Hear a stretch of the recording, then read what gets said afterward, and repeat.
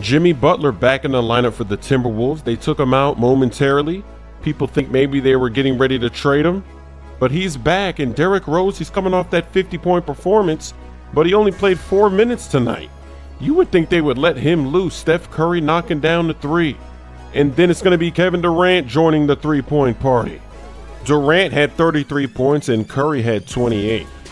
Durant goes all the way for the slam. Curry is actually playing very efficient this season, and some people believe that he's going to be in the running for MVP at the end. There goes Derrick Rose knocking down the three. He barely played in this game, though. Just 4 minutes. Butler, spin move, throws it up over Durant. He had 21 points. He goes inside, not sure what he wants to do. He's just going to take the fadeaway, and it's still in. Very good game here in the first half. Second half. Will anybody decide to pull away? Wiggins. They're going to give him the space. They're not even going to put a hand up. They don't even contest. That's disrespect. He knocks it down. Bad pass from Durant. Getting too fancy with that bounce. And then Wiggins back the other way for the tough layup.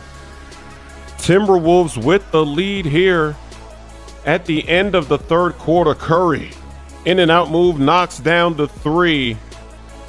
And it's a 1-point game in the fourth quarter. Clay comes off a screen. He knocks it down. And that's what's so tough about playing the Warriors. They can go on a run at any moment, even if the game is close. Now they have the lead. Wiggins turns it over. Iggy turning on the Jets. He's going to give it up. And it's a slam for Alfonso.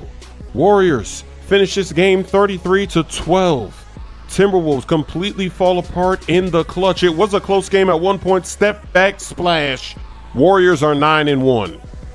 This poor guy. I've never seen somebody get hit with that many combos in a fight. I had to let him go. He's not going to survive. I mean, what is he going to do out there if he let me throw a 20-punch combo on him? This is the Wild Wild West, and I am going to be a savage, but that guy, I mean, that's just pathetic. Just let him go.